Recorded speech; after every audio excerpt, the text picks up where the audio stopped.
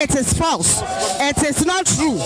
It is palpable false. And so we would want to hear from him whether this is what is happening here, what is going on. No, sir, and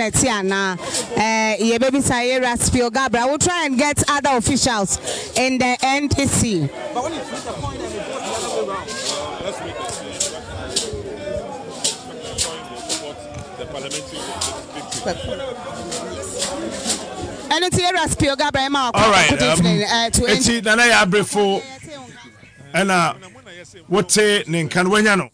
President Mahama, I congratulate President Aguvado.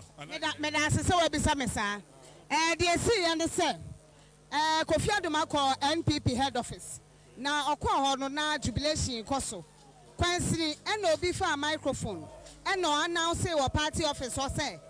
And the flag bearer of the NDC wa announce a president of the Republic of Ghana say wa congratulating wa concede defeat.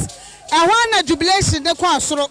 And wa mo started so mo 20. Wobisa say nipa no wo studio no on cross check it na on say no kra na ma nipa no wo studio no ka say there be false enti me kra me party office e ma me bisa Mugabe ya no okasa say sani yesi anam fra me ma Mugabe say engineer na anam say there be party office ho e no mo kan ye ma Mugabe ka say enye no kra na enti ma me bisa po no kra na enye no kra say President Mahama Nagasa obegina ha ka kire mu nyina say ono nka kire obi ase wa concede defeat ana obi na we win na mo amoye reporters amobisa say dent na and this for mo rejoice no na say wa na we report say MPP fo so na won mo rejoice nti obi to me rejoice based on whatever information na won mo nya na information nya ne say you majority in parliament nti the logical thing is say you benya majority in presidential so na so say Nigeria secretary kai no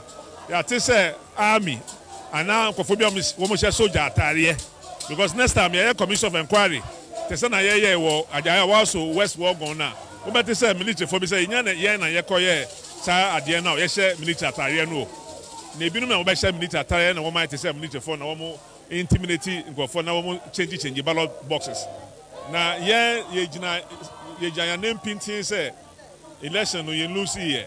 Naimum, we share majority in parliament.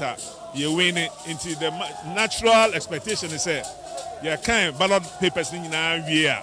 I say electoral commissioner so or announce say NDC a win. As the General Secretary said earlier, no, 141 in parliament at the moment, isn't it? Material 140, now 141. Either way, no, a majority in parliament. Now we should share MPP for in penny for Bebrawo. One more tofuma. Sabi bintina Ghana for APP and 1 fee was 1 seat no. Me to about one per me to about one. No be to about one. Now you can't abaya to 2 abomoa. Now it who say penimbi out to form now we so out to form jamba for waton form now we out to form. So many MPP for.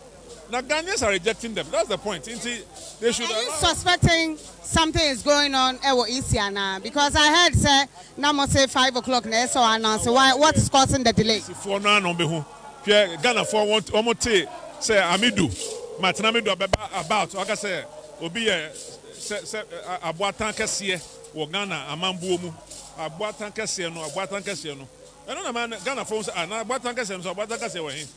Matinamidu no kai nti obi ba no kasa we abuatan kese a na che say or ka bibia kire Ghana for say no ye mpe abuatan a obehwe ye so wo Flagstaff House. That's the message. So NDC is leading.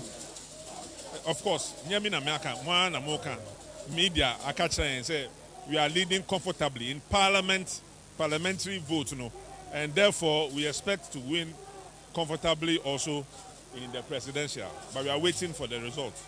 Yo, Spio Garbrah, well, so that's what he's saying. So, the message.